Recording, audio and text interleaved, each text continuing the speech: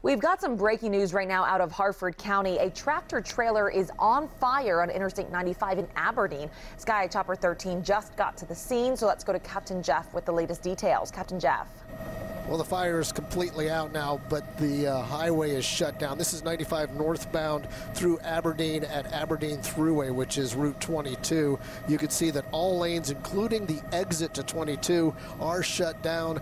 Traffic is backed up miles at this point, and there's no relief in sight right now. You can see just exactly how much traffic is down there. So this is quite a bit of a mess coming through Harford County. Now the workarounds typically in this area are going to be Route 7 and Route 40. Reporting live from Sky Chopper 13, I'm Captain Jeff Long. Back to you. All right, thanks Captain Jeff, and we'll have more on the tractor trailer fire tonight on Eyewitness News.